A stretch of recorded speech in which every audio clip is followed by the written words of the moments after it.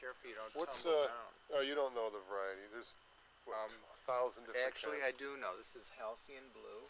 Oh. Francis Williams. He knows them. And the old-fashioned variety is, the common name is called August lily because that's when it throws its flower spike up. That's a pretty silvery fern is Japanese painted fern. And for whatever reason, these are known as Christmas ferns. I think it's because they're evergreen and they still, in the winter, they're still visible. There's another Columbine. Yeah. I recognize that. Got some ground cover here. Yeah, that's Waldmeister. Oh, that's the Waldmeister all over the place here. There's another azalea. That's a bright red one. They like shade, don't they? Yeah. And is that ivy anything? It's just Boston ivy. Its biggest draw is in the fall. It's really red. Chris is putting in the air conditioning system. These are Sweet Williams. They've been reseeding for years. I don't even know where the original plant is anymore. They had a scabbed? Probably not. Got a nice rose specimen here. Yeah. Did you smell that? Very fragrant. Smell it, how fun. These are those in-bush roses. Wow. It's like oh boy, this is like soap. And these are bluebells. And this is your liatris, Ron. Oh yeah? Oh yeah, sure it is. Taller and yeah, you bet. Bloom more in July. Yeah. Doesn't have an odor, but it's kind of nice. Ooh, nice detail.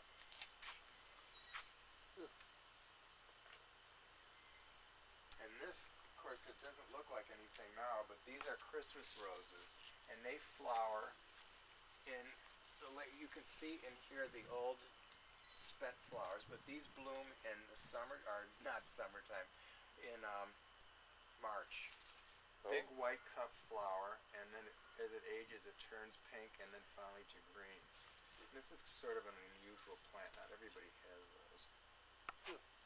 40 years. That's a very long life.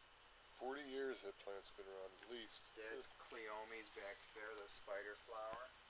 They get really tall. Yeah, can't grow those. They need real moist soil. And they reseed like crazy. Yeah, I tried to plant some. Too hot and dry. There's a really pretty hosta called Great Expectations. Did you get those seeds from here, Ron? Or? It's a bulb. Got it Bulb at BJ's. Oh. And this tree is a Acusa dogwood. It's usually here. You can see some little flowers. Oh, yeah. It blooms later on than the others, and it's usually just a big mountain of white. Jeez, what a... It's been around a while. Well, not really, because he took that tree out, didn't he? The big butternut tree. The butternut was actually where the golden shane tree stood. Golden shane tree, yeah. Golden shane tree? Yes. Mr. Skunk? Mr. Rack. And this is the Judas tree. That has like little pea-like flowers. Where you see all these seed pods, it's all flowers, and they're like a purpley pink color. It's very early in the spring. It's beautiful. Oh, we must have it. Yeah. And over here is more of our collection of hostas. This one's called. I did have that name too. These get knocked flat in the wintertime, don't they? Well, the foliage just dies back. Yeah. And this hosta is like almost yellow, and that's its natural color. There's a big weed. Yeah, there's a really big weed. We don't want to video that. That's not a good thing. What about this stuff right around That's there? forget-me-nots. Forget-me-nots. That was one of Mom's absolute favorite things. It gets really pretty sky blue flowers. You can just barely see the remains of it. It's the tiniest little blue flower. Was that poison ivy growing up that cedar tree over there? No, that was Queen Virginia Anne's. creeper. Oh. And there's a giant stand of liatris. Oh yeah. See, mine will be evergreen. I bought mine as the ground cover. And this is evening primrose, but I don't know why they call it evening primrose because it's blooming now.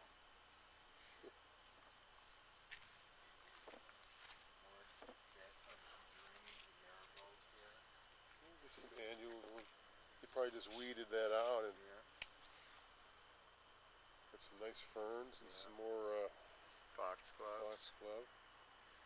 What about this thing? Well, those were lupins. You Oh, can that's see, what they look yeah, like. this should be cut off. But if Lupines. we leave them, Yeah. they'll just reseed all over the place. This is another really nice daylily. It's like a burgundy color, and the edges are all done in silver. They're like a white. Looks really pretty. What do you got here? That's a foxglove, which will bloom next year. And look at, there's lots of them around. These just came up. They're Yeah, just all by spreading? themselves. There's another one back here too. Hardly have to do anything yourself. Gardens, and there's some very nice weeds. And over to Ron's left are lilies that have been here ever since probably the house was Yeah, I first built. remember These those. are tiger lilies, and they're orange with little black spots. Yeah. And this is a beautiful crop this year. They're really And the rain they had. yeah, really sturdy. So I think that'll bloom more in July. So this will be an awesome. Get show some for violets birds. down below it. Yeah. Remember those coming up every year. Mom used to put those in sales. They're very high in vitamin C. Yeah, took out some of his, what do you call it? Not crepe myrtle, but his lilac. He had them all lined up here. And this Got one that one bloomed heavily this year because you can see the spent. Yeah, it has a nice fragrance. Yes. Got a lot of stuff over here. Shooters. Yeah, they'll stink too after they dry. I always liked this little elbow that came out here. And this, try to ignore the weeds, but this is a variegated butterfly bush that gets some really beautiful red flowers, and I can see the boys must have Yeah, got threw the the ball football in into there. it. This And then butterfly bush is small. Is that the specimen get Because larger than that, or It's dwarf? not dwarf, it's later because it's colder here. Oh. It really doesn't come into its own until July, August, September. Then it'll have filled out quite a bit. Yeah, our specimens are huge. And they're going to get 20 by 20. And there's more dahlias. Here's one of them. That'll bloom in a couple of days. It's called strawberry candy.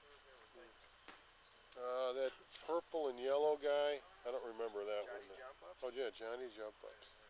And they reseed themselves. All over the place. Because here you can see the mutant. They're all from the same seed, but there's color variations. Oh, you can tell the original plant then. By And that. there's another variation again. Mom liked those. They're just like happy looking things. Some more impatiens. More lupins this Oh, time. look at that In a specimen. rose color, and then there's some beautiful purple ones Wow. over there. Yeah, those are nice. And the remains of the poppies, the pinky colored ones. This bush here is a, Cotoneaster. oh yeah, cotton Easter. Yeah. And it has a flower. There's a seed. Well, little these red-looking are the berries.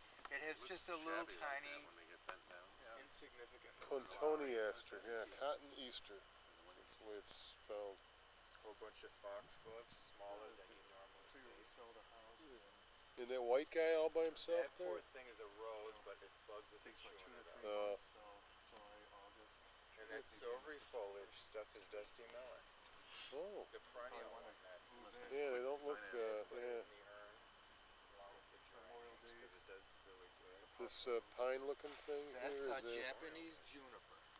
Japanese And that juniper. looks just like a big mound of blue-green. It's Yeah, really that's nice. I bet you there's some stuff hiding in there. Probably. Baseballs and golf balls from years. Missing children. That looks like a poppy, a spent poppy It right there. is. These little heads. Yeah. Those are the heads of the poppy. There's open flowers there. Oh, look at the size of those suckers. Here's a nice. Yeah, there's a nice Example. specimen. Is that the opium one? No, it's just regular, what they call the oriental poppy. Mm. And there are going to be lots of flowers. If you look at, there's buds that haven't even opened up. And the purple, what's that spent one? Well, here? those are